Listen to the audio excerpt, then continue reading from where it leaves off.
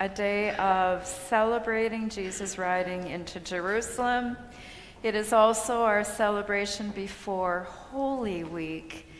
So I just invite you to come in, bring yourselves into this space, and be open to hearing of the scripture and worshiping God.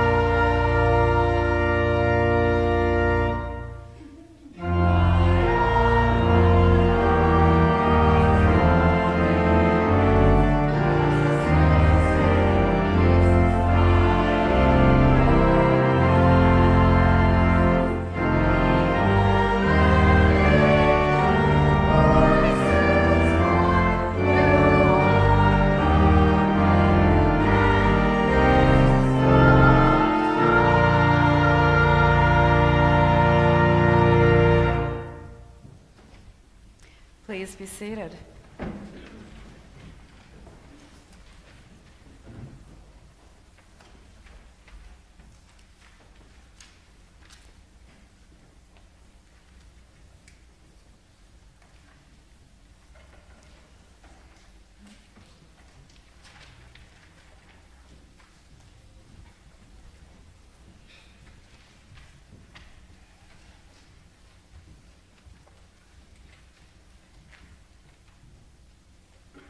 This is the last Sunday in the season of Lent. It is known as Palm Sunday. On this day, we remember the time when Jesus entered Jerusalem riding on a donkey. People in the crowd greeted him with excitement, waving palm branches and shouting, "Hosanna," which means "save us." The donkey and the palm branches remind us of what happened on that first Palm Sunday. Today is also known as Passion Sunday. Passion means deep emotion. Today, we may feel deep emotion as we remember Jesus' suffering and death. On Friday, a few days after Palm Sunday, the crowd turned against Jesus, shouting, "Crucify him."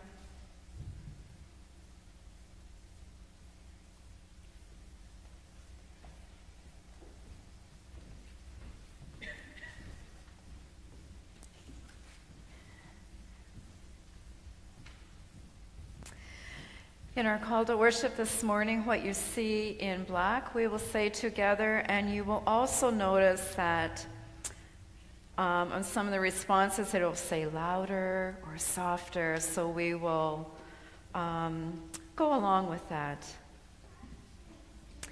We join the crowd that eagerly awaited the coming of Jesus.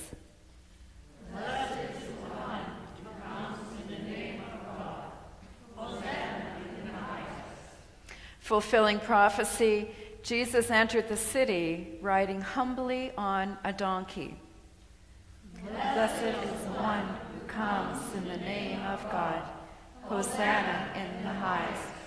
The crowd was filled with excitement and anticipation, yet within a few short days they were scattered, disillusioned, and frightened, unwilling to commit themselves as far as Christ would have them go.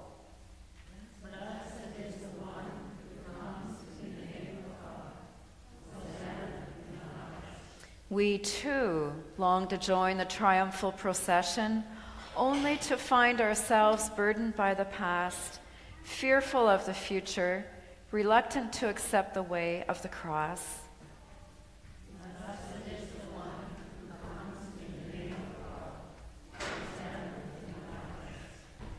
Yet this Palm Sunday we receive palm branches as a reminder of the welcome offered to Jesus as he traveled toward the cross.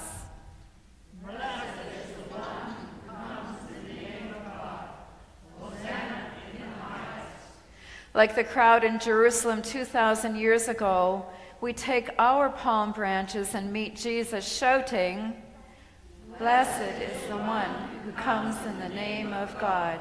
Hosanna in the highest." Blessed is the one who comes in the name of God. Hosanna in the highest. Come, let us worship. Hosanna,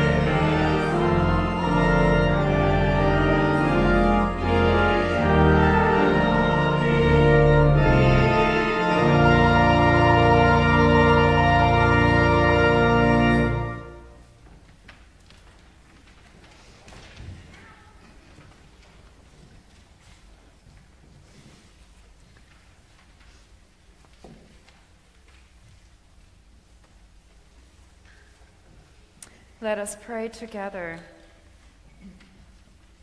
God of all glory, we come to you today with grateful hearts for all you have done, for all you are doing, and for all you are going to do for us, and for those who are yours in this world.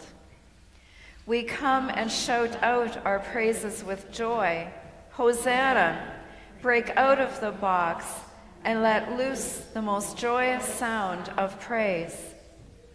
We sing a melody of praise to you, our God.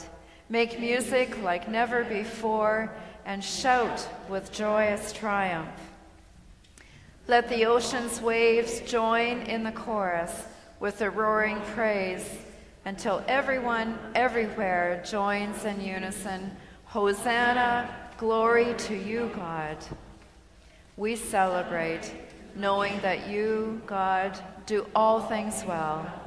We pray in the name of Jesus, our Savior. Amen.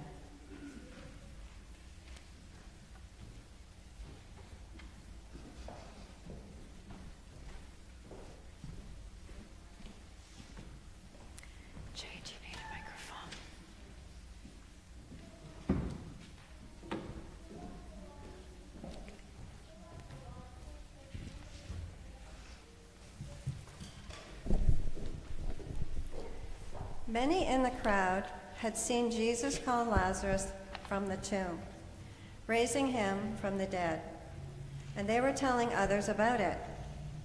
That was the reason so many went out to meet him, because they had heard about this miraculous sign. He brought a dead man back to life? You saw this for yourself? I did. He had been dead for 3 days. 3 whole days in the tomb. Then this Jesus comes. He was friends with the man's sisters too. He comes and tells them to open the tomb. They looked at him like he was crazy. We all did. But they opened the tomb and he called out in a loud voice, "Lazarus, come out." And he did. He walked out of the tomb, alive as you and me. It seems not even the grave could contain the power that this Jesus brought with him. The crowd was abuzz with stories about this man who they heard was coming to Jerusalem that day. Those who had seen him before, and many of those who had witnessed the miracles that happened at his hand, were drawn out into the streets to welcome him. And they told their neighbors, their friends, their family. The streets were lined by swells of souls who wanted to catch a glimpse of this Jesus, this King. I heard he was destined to become our king.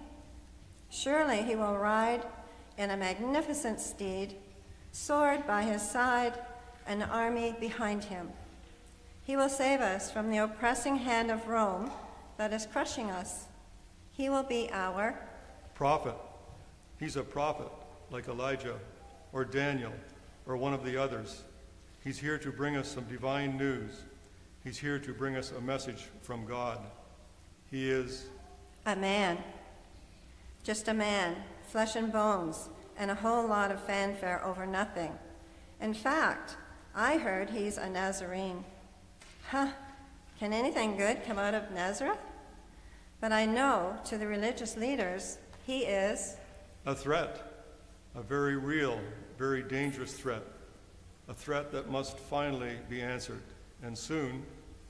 The news that Jesus was on the way to Jerusalem continued to sweep through the city, and the large crowd of Passover visitors took palm branches and went down the road to meet him, and they cheered him, saying, "Hosanna, Hosanna, blessed is he who comes in the name of the Lord." Most of the crowd spread their branches and garments on the road ahead of him.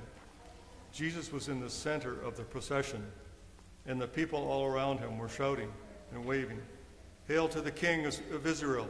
Praise God for the Son of David."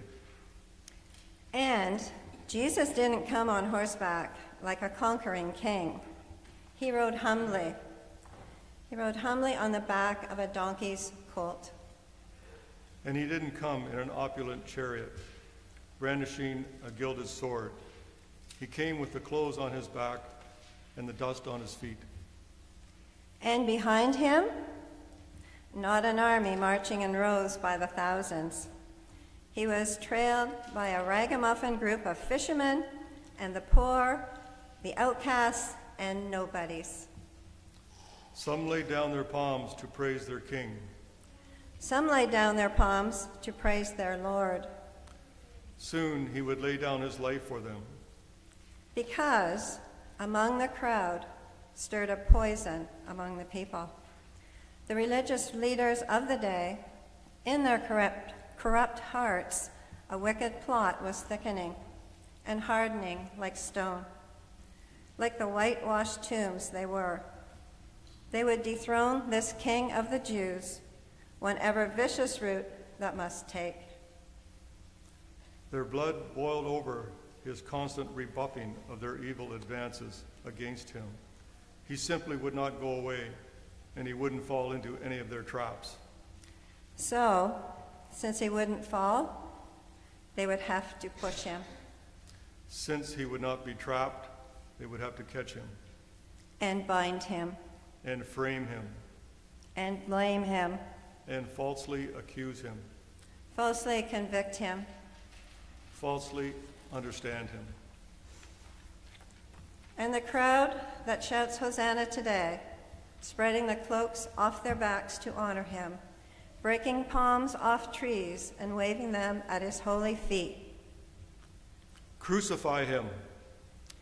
Will demand the breaking of his body tomorrow. See, this is getting nowhere.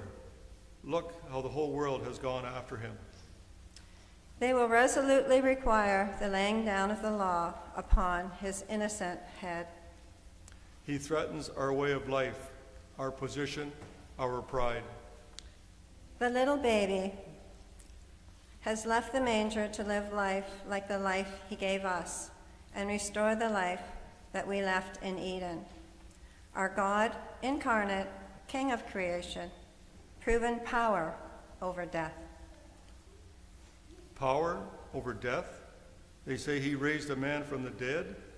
They say he walked right out of the tomb? Well, let's see how he fares when it's his body in the grave and his body in the tomb. Crucify him. Hosanna. Crucify him. Hosanna. Crucify him. Hosanna. Crucify him. Hosanna. Blessed is he who comes in the name of the Lord.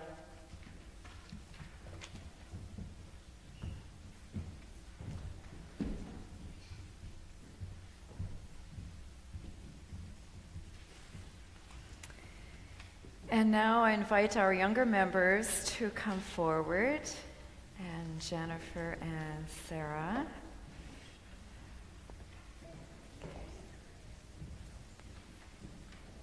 Yes, young at heart. Anyone who's just never sat up here and wants to, you're welcome. Good morning.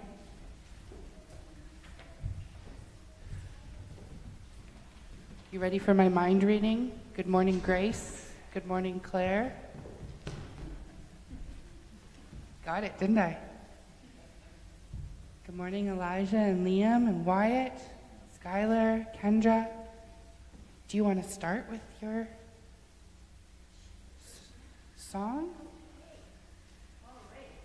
We're going to start with a song today. Whoever knows it, whoever might know it, of the younger crowd, if you want to come around this way, and you can sing a little bit with them if you know it, and if you don't, you can learn it. Yeah, you guys can share. You want to put your palms? Maybe not on the- How about here?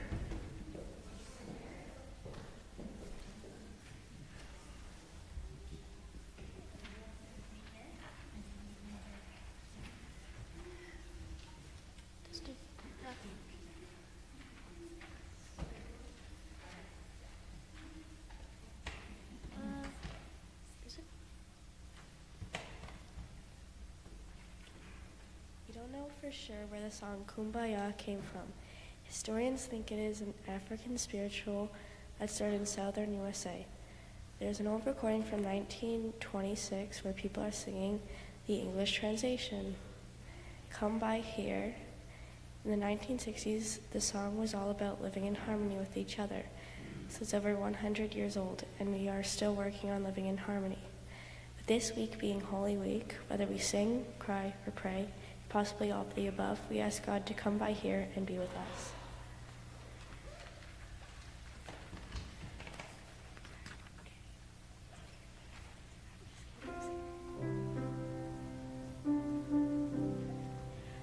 Kumbaya, my Lord, kumbaya, kumbaya, my Lord, kumbaya, kumbaya, my Lord, kumbaya, oh Lord, kumbaya. Someone's crying, my Lord, kumbaya. Someone's crying, my Lord, kumbaya. Someone's crying, my Lord, kumbaya, oh Lord, kumbaya. Someone's praying, my Lord, kumbaya. Someone's praying, my Lord, kumbaya. Someone's praying, my Lord, kumbaya, oh Lord, kumbaya. Someone's singing, my Lord, kumbaya. Someone's singing, my Lord, kumbaya. Someone's singing, my Lord, kumbaya. Oh Lord, kumbaya. Everyone can sing with us on Come By Here. Come by here, my Lord, come by here. Come by here, my Lord, come by here. Come by here, my Lord, come by here.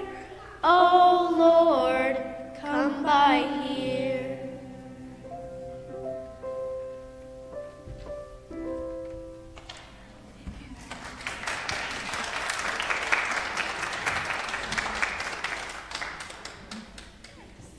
Thank you. That was lovely. Well, I just wanted to take a minute because you all sent us with your blessing last week to go on a little pilgrimage. There was only a couple of us that went, but we had a really, really nice time, I think. Liam? Yes? Yeah, we did. And one of the things that I wanted to share, we talked about some different points, and we talked about a quote in particular, and I was going to share the quote with you so you can maybe think about it in your minds and what it means to you. Maybe Liam might remember what we decided it meant. The quote is, "Faith is not the clinging to a shrine, but an endless pilgrimage of the heart." Do you remember, Liam? Is there anything that you want to... That church is a place that you don't have to go to if you don't want. Oh, you're going to get me in trouble, Liam. Yes. It was a little bit more than that. It was that it doesn't have to be church where we celebrate our beliefs and our goodness. Right? All right. Okay. Don't want to send the wrong message there. So I think today we have palms. I'm going to ask my friends, can you put up your hand? I tried to, before church, hand out just one little single palm leaf. You can rip one of the thicker, bigger ones off the bottom, or if you want to put your hand up if you don't have one, my helper here, Kendra, will come and bring you one. We are going to take a minute. I know how much you all love crafts. We're going to practice our fine motor skills this morning, our dexterity, and we're going to make this little tiny cross. Don't panic. I am available to help in coffee hour afterwards if you don't get through it. I also put a few on the offering table at the side here. If you have to go and can't come to coffee hour and yours didn't turn out, you can grab one of those. Does anybody want a little leaf that's already prepped here? Just put up your hand. Can you give one?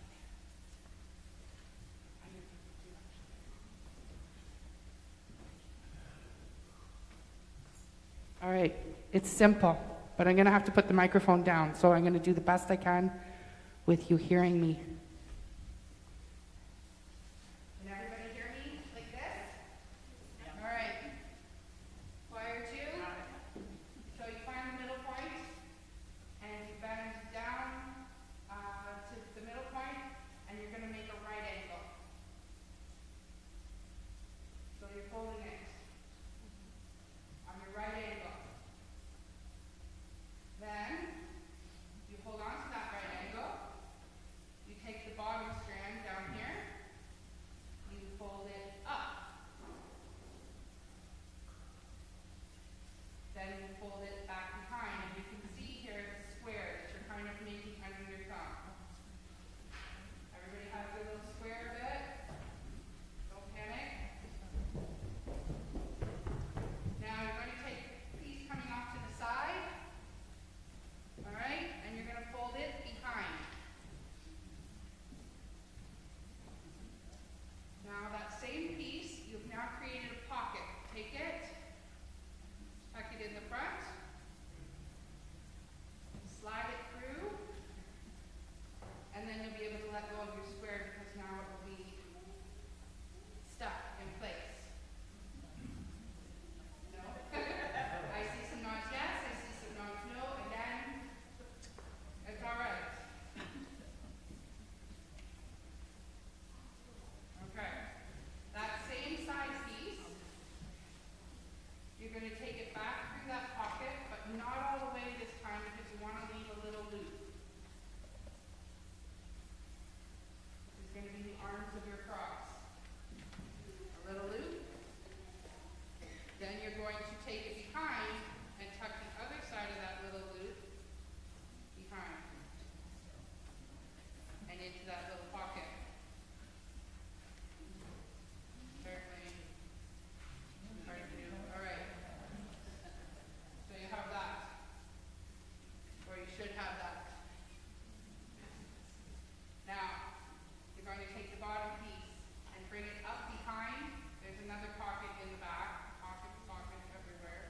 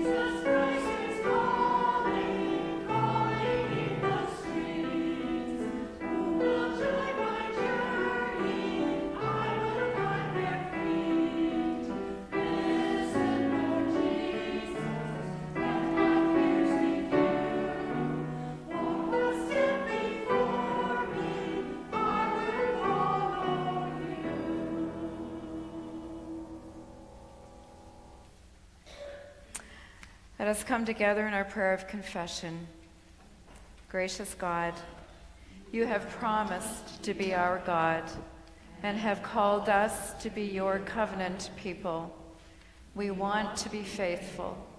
We want to follow the way you have shown us in Jesus. Yet we are easily led astray. Forgive us for going along with the crowd instead of standing for justice and peace. Forgive us for forgetting that we belong to you. Help us to remember and to walk in your way, following Jesus, our Savior and guide.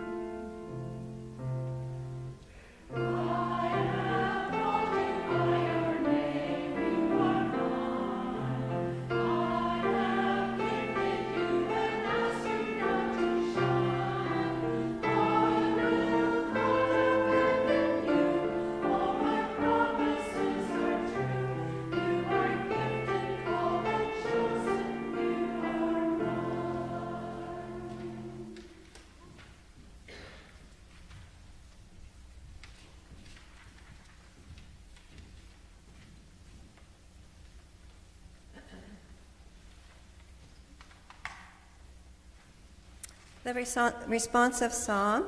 Jim will play the refrain, and the choir will sing it first.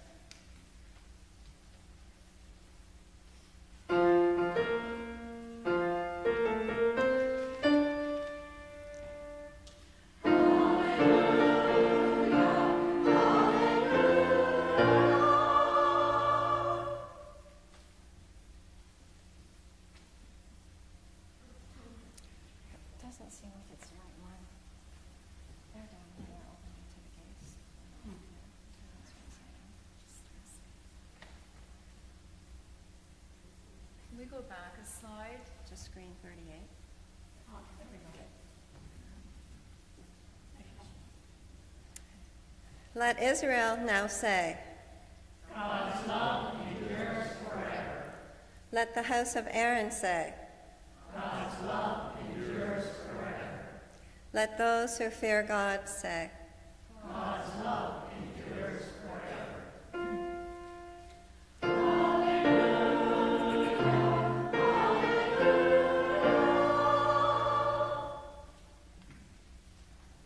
Open to me the gates of the temple, that I may enter and give thanks to God. This is the gate of God. Through it the righteous shall enter. I thank you, for you have answered me. You have become my salvation. The stone which the builders rejected has become the chief cornerstone. This is God's doing, marvelous in our eyes. This is the day that God has made. Let us rejoice and be glad in it.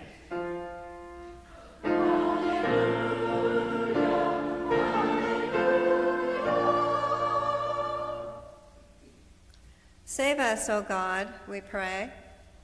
God, we pray, give us success. Blessed is the one who comes in the name of God. We bless you from the house of God. God, our God, has given us light.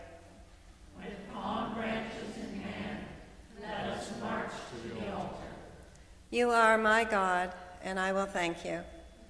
You are my God, and I will extol you.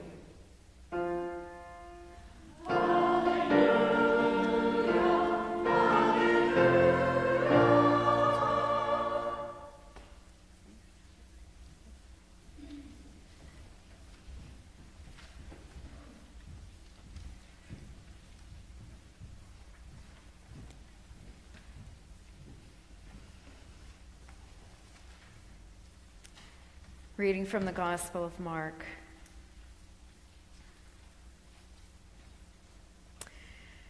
When they were approaching Jerusalem, at Bethphage and Bethany, near the Mount of Olives, he sent 2 of his disciples and said to them, "Go into the village ahead of you, and immediately as you enter it, you will find tied there a colt that has never been ridden.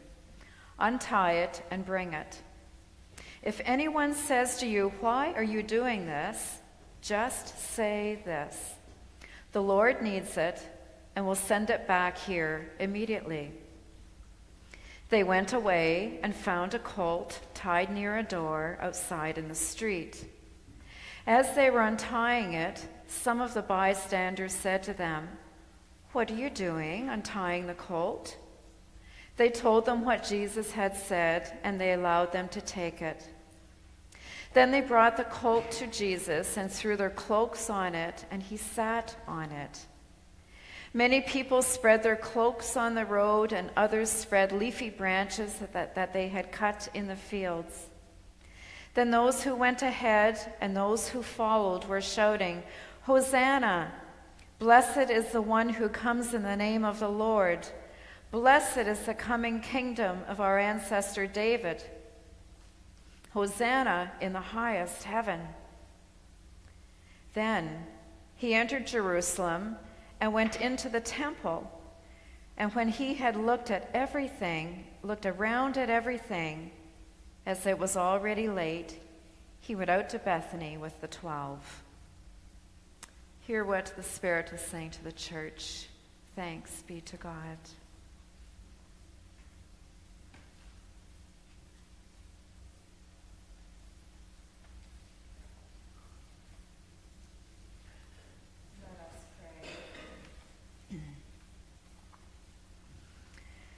May the words of my mouth and the meditation of all our hearts be acceptable in your sight, O God. Amen. What a party. Palm branches and cloaks spread on the ground as Jesus entered Jerusalem. The crowd was shouting loud hosannas. It was a parade with excitement and anticipation. Jesus was riding into the city. Something big was happening. Our text in Mark begins this morning with, "When they approached Jerusalem." Who were they? In Luke's Gospel 19, it tells us that Jesus entered Jericho on the way to Jerusalem, and he met Zacchaeus. You remember the tax collector who climbed the tree? And Jesus came to him and said, "I want to come to your house for supper tonight." And Zacchaeus had a change of heart and gave back to the community more than what he had collected as a tax collector. So we can assume that Zacchaeus was perhaps some of they who were following Jesus. Because we know that Jesus invited more than those who were high in stature. He included more than the elite of society. Jesus invited the lost, the lowly, the unlikely, the blind, the lame, the mute, the weak, the poor, the sorrowful, the needy. All of these people were they who were with Jesus that day. And then he told 2 of the group of that people, 2 of his disciples, to go and fetch a colt. And he specified a colt that no one had ridden before. Why wouldn't any colt do? It is really a most unusual entry. Why didn't Jesus choose a stallion horse? We think about modes of transportation, and they tell us something about the person who owns it, who is driving. What do you think of when you see a van? You probably think about a family person driving, a mother or a father or a grandparent. What do you think about when you see someone driving a classic car or a sports car or a big truck? we speculate something about the driver. Jesus chose a colt, a lowly animal, a humble entry. There are only a few verses in Mark this morning that actually tell us about Jesus' entry into the city. The first 7 verses tell us how Jesus in detail made the arrangements. Jesus had thought this through completely, had planned the entire occasion in advance. He arranged for the colt. He provided signals for the disciples to use if any people asked, "Why are you doing this? Why are you taking this colt?" The disciples knew that they were simply to say, "The Lord needs it, and we'll send it back here immediately." Jesus knew exactly what he was doing, and the donkey's sacred mission was to carry Jesus. However, in this triumphal entry, Jesus chose to ride into the city on his colt, coming in peace. Possibly his feet dragging on the ground, not as one who holds authority over others, but as one who humbly rejects domination. He did not come with pomp and wealth, but as one identified with the poor. He did not come as mighty warrior, but as one who is vulnerable and refuses to rely on violence. Jesus chose an animal, the colt unridden, which is what a prince would choose to ride to signify peaceful intentions. Jesus was not coming to conquer, but to teach the ways of peace, riding a colt, a symbol of gentleness. The donkey was the perfect choice for Jesus. Just maybe it's a reminder on how we can live our faith for others to see and know, not with sword or status or arrogance. Perhaps we can exemplify Jesus with humility and gentleness. We go to the Gospel of Matthew, chapter 11, where Jesus said, "Come to me, all who are weary and heavy laden, and I will give you rest. Take my yoke upon you and learn from me, for I am gentle and lowly at heart, and you will find rest for your soul." Jesus rode into Jerusalem. He entered the temple. He looked around at everything, and then he left. Kind of unusual. This is a highly charged entry into Jerusalem, the large shouting crowds, and after the parade, Jesus does nothing. He says nothing. He just leaves. Like, that's it? After all the fanfare with the greenery and the cloaks laid out for him to enter Jerusalem, he just leaves? It has been a day of anticipation, of excitement, with an unusual ending. There is no big dinner at the end of the day, no feast, no banquet, no speech, not even a meeting to signify the end. Jesus entered the Jerusalem, went into the temple, looked around at all things, and left.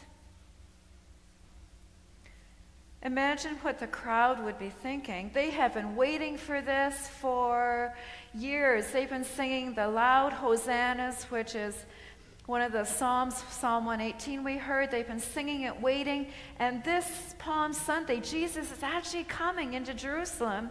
It is a big deal. And then Jesus is leaving. The crowd was singing to their Messiah, Hosanna, the time had finally come, and he leaves. The disciples must have been thinking, what do you mean we're going home? Such an abrupt ending. but it's all that was needed.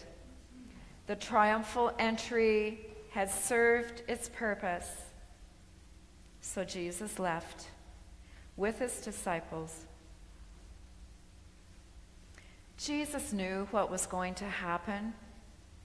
He knew how the week was going to proceed. Remember, he had told the disciples that his hour had come, that the time had come for him to meet his death, even though his soul was anguished. Holy Week is about to happen, and Holy Week is a scary week. Did Jesus just need to get away, have some prayer time, spend time with his beloved disciples, spend time with his friends in Bethany, Mary and Martha? But we're told before he left, he entered the temple, he looked all around at everything. Mark's gospel is the only one to describe this. In Matthew, the whole city is in turmoil when Jesus rode into Jerusalem, but he goes into the temple and drives out those who are buying and selling. In John's gospel, Jesus does not even go into the temple. He entered the city and then began teaching. But today, in Mark's gospel, we're told that Jesus entered the temple, he looked at everything and left. The evening had come. But then we wonder, well, what about getting the colt back? Jesus had talked about returning the colt immediately, which is unique to this gospel also. Remember, Jesus had sent the 2 disciples to borrow the colt and told them if anyone asked why they were taking the colt, they were to say, "The Lord needs it and will send it back immediately." Did Jesus and the 12 take the colt back after he left the temple, keeping his word before he entered Holy Week? What if returning the colt is a metaphor for us to return and release our stuff to God? Perhaps before we enter Holy Week, the stuff that we've carried for too long that weighs us down, that is baggage, that impoverishes life and purity of heart, perhaps we have to take that back. That we have to let it go, release it, and return it to God.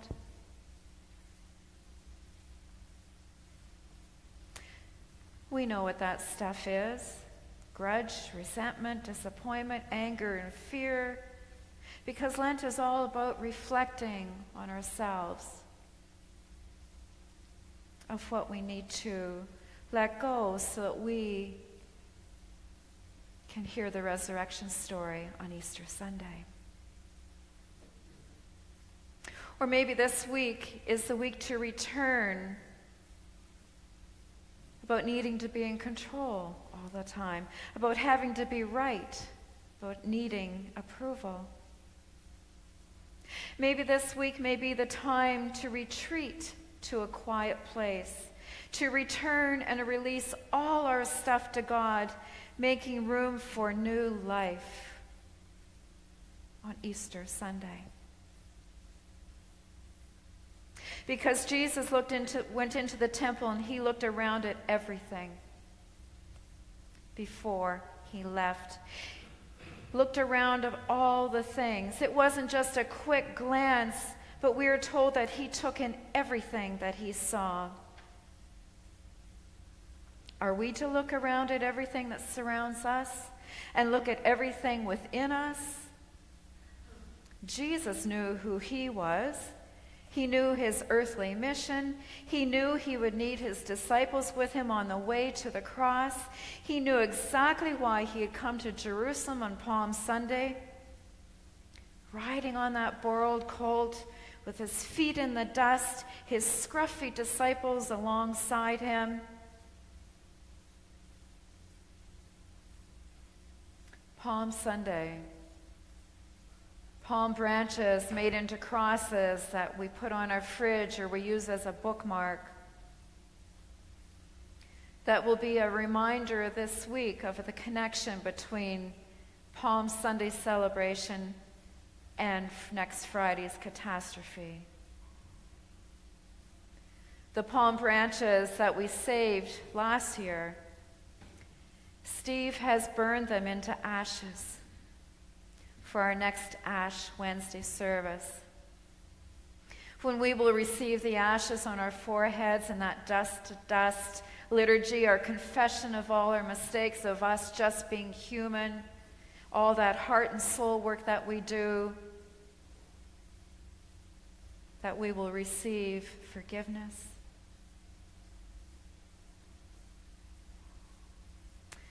So we have celebrated the palms. We have celebrated the parade. We have looked all around. Now our work is to look inside and look around this week. Because now we journey into Holy Week.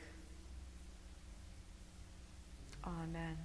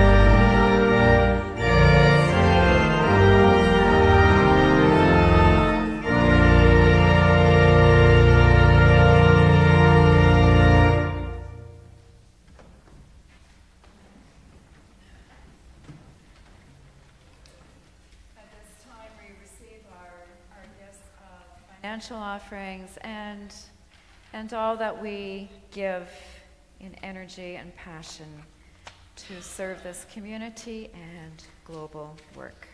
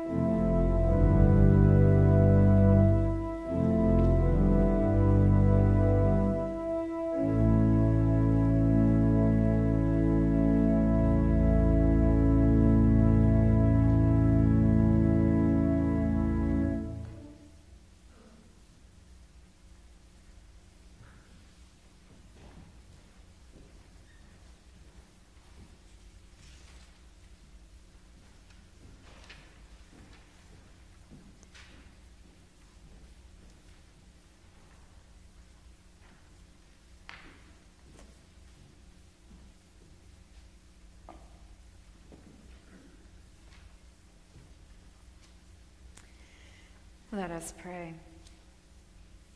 Take these signs of our covenant with you, O God, our time, our talents, and our treasure, the way we use everything you have gifted to us in abundance, blessing it all to become blessings for the world.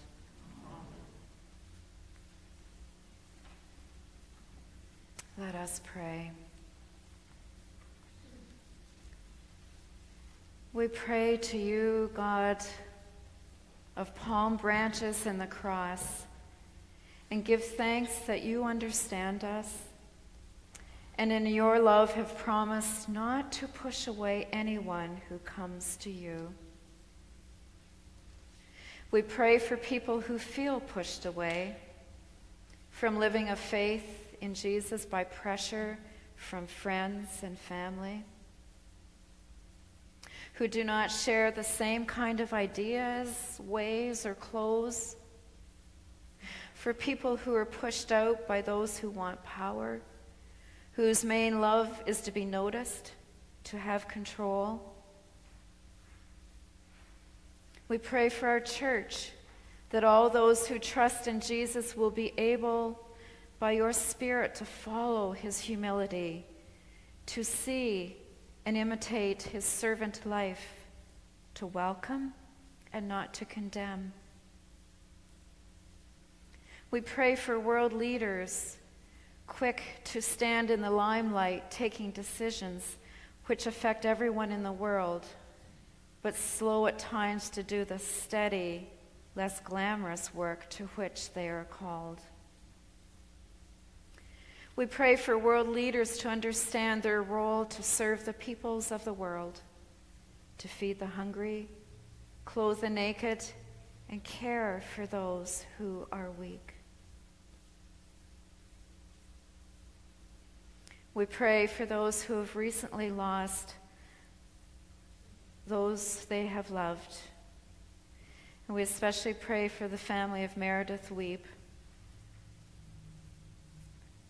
the grief that they are holding in their hearts. And we pray for all those who will gather this afternoon to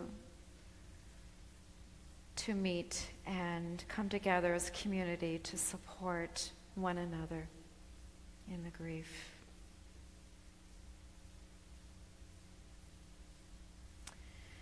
We take a moment of silent prayer as we pray for those in our community and in our families, for those who are grieving. Let us pray.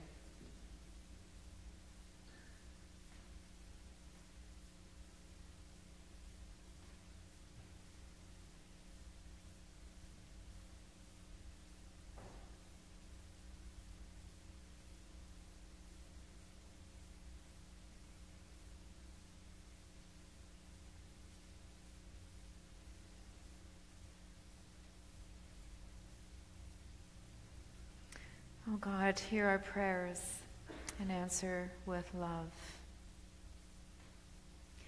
And now we take a moment of silent prayer to give to God what is in our hearts. It could be thanksgiving for the blessings received in the last week, or it could be something that we need to give to God that is weighing upon our hearts and our minds. Let us pray.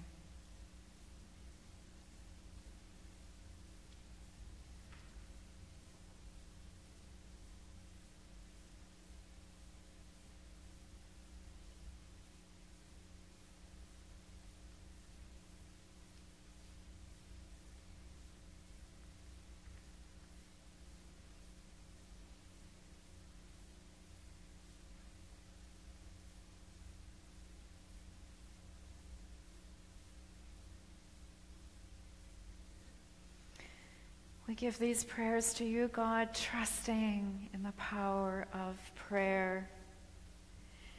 For all those that we've given you in our silent prayers, bless them with healing and comforting presence of your love and peace. We gather these in all our prayers, thankful that we may turn to you and pray as Jesus taught us, saying together, Our Father, who art in heaven, hallowed be thy name.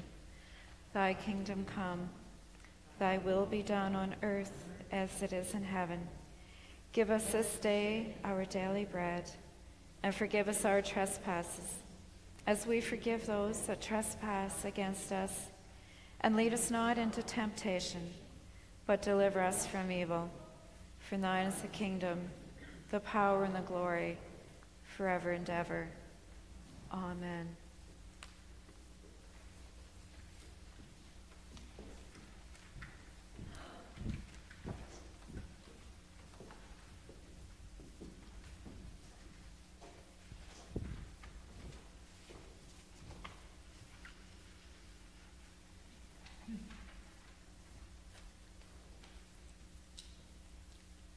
If life's a party, who cleans up? Look at all this. Palm branches all over the place. Someone even left their robe. It's looking a little worse for wear, I tell you. Oh well, I guess I can understand some forgetfulness. People were so excited. They really think this guy, Jesus, is the cat's meow. Really think he's going to turn things around. But against the Roman Empire, an army, is that really possible? I hear he caused a bit of ruckus at the temple after the parade, started yelling at the money changers and throwing stuff all around. I don't see that that's going to help him get the religious authorities on side. Good luck, Jesus.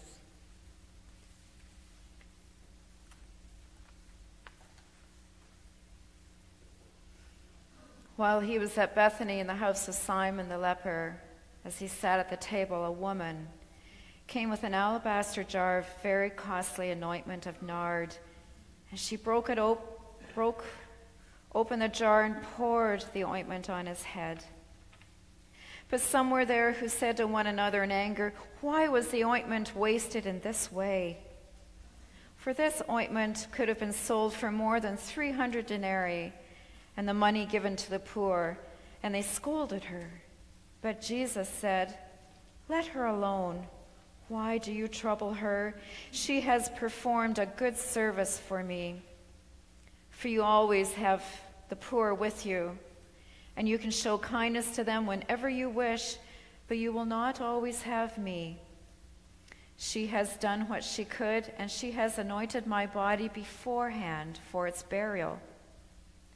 Truly I tell you, wherever the good news is proclaimed in the whole world, what she has done will be told in remembrance of her." Then Judas Iscariot, who was one of the 12, went to the chief priests in order to betray him to them. When they heard it, they were greatly pleased and promised to give him money. So he began to look for an opportunity to betray him.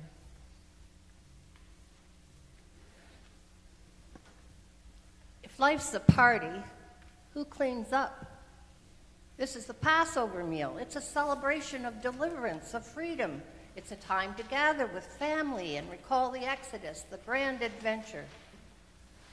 But I've never heard so little laughter at a Passover before. You'd think that after this morning's delightful parade, they'd be in a celebratory mood. The voices from the other room were somber, sometimes anxious, bordering on argumentative. Sometimes anxious, bordering on If they hadn't sung the traditional Passover hymn, I wouldn't have believed it to be the sacred meal. I know that it is.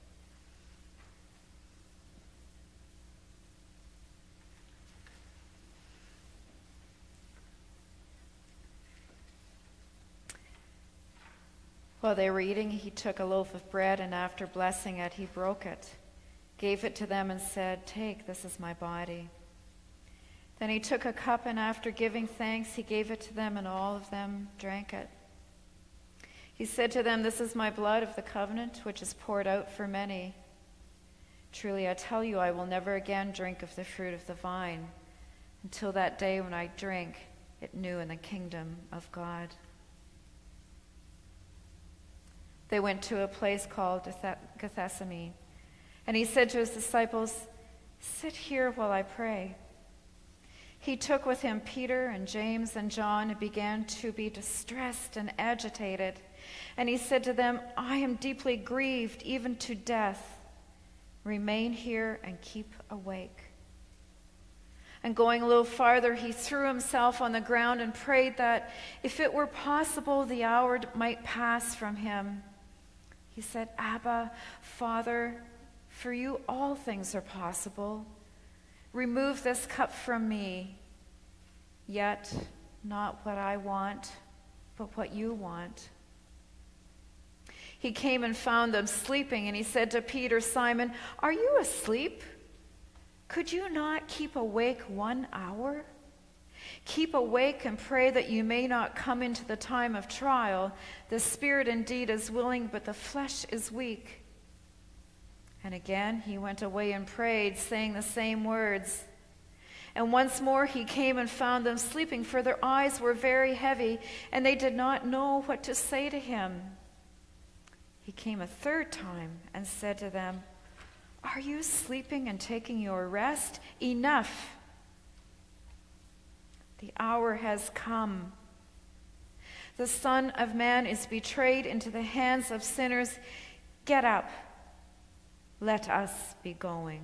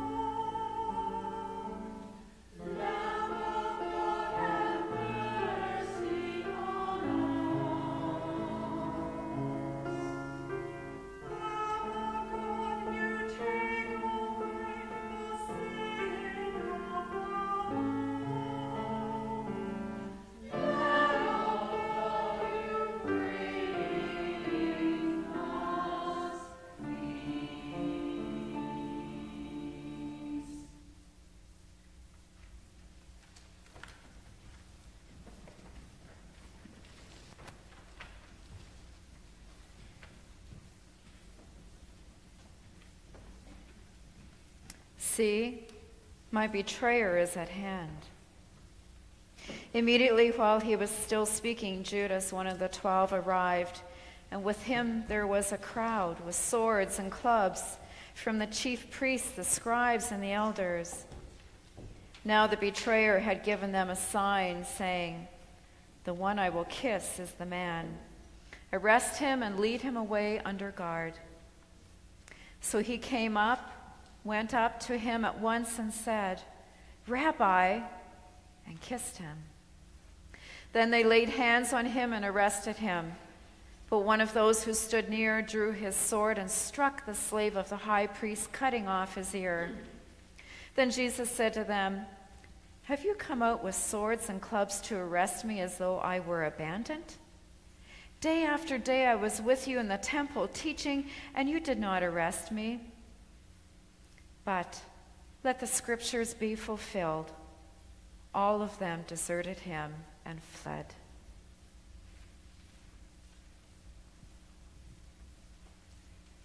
If life's a party, who cleans up? What a night this has been. a very unusual night of meetings. The whole Sanhedrin was here, the chief priest, the elders, the works. I've never seen them so dedicated to their job that they stayed up all night, so fervent in their faith. A trial? More like a kangaroo court or the Mad Hatter's Tea Party. What nonsense was said this night? One of Jesus' disciples tried to get close enough to hear without being obvious, hunkered around the fire in the courtyard. But it's hard to disguise a Galilean accent. That Peter guy slammed his cup down so hard it broke. "I don't know him," he yelled. Then he was up and out of there before the rooster finished crowing. While Peter was below in the courtyard, one of the servant girls of the high priest came by. When she saw Peter warming himself, she stared at him and said, "You also were with Jesus, the man from Nazareth." But he denied it, saying, "I do not know or understand what you are talking about." And he went out into the forecourt. Then the cock crowed. And the servant girl, on seeing him, began again to say to the bystanders, "This man was one of them." But again he denied it. Then after a little while the bystanders again said to Peter, "Certainly you are one of them, for you are a Galilean." But he began to curse, and he swore an oath, "I do not know this man you are talking about." At that moment the cock crowed for the second time. Then Peter remembered that Jesus had said to him, "Before the cock crows twice, you will deny me 3 times." And he broke down and wept. If life's a party, what kind of a party was this? Hell has partied today. Who cleans up this mess? How do we go from the parade of palms to the street littered with the stones thrown at the poor man, already so weak from a beating he kept falling down? What happens to people anyway? Are we such herd animals that all we need is a little nudge, a little scandal, or suggestion of a scandal, and we tear people down? We human beings are capable of such beauty, such creativity, such courage and compassion. And yet, when we are frightened or disappointed or feel powerless, we are capable of such violence and unspeakable horror. Did the people that day fear the Romans and so destroyed the competing allegiance to God? Or did they fear Jesus and his radical call to peace through justice rather than power? Are we so afraid of justice? Are we so afraid of unconditional love?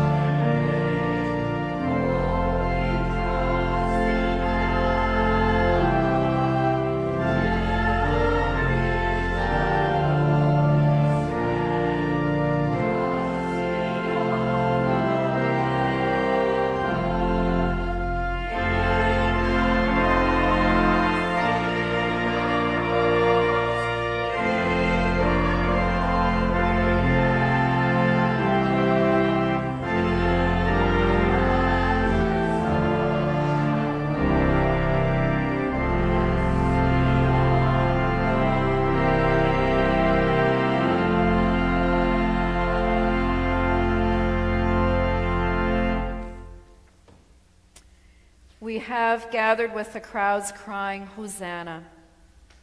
And now we follow the crowd as it leads out to the cross. And yet, even as the world grows dark, we cannot lose hope. Because God is with us. God will be with us. Whatever happens, we are not alone. Go with the blessings of God, the love of Christ, and the power of the Holy Spirit upon you. Amen.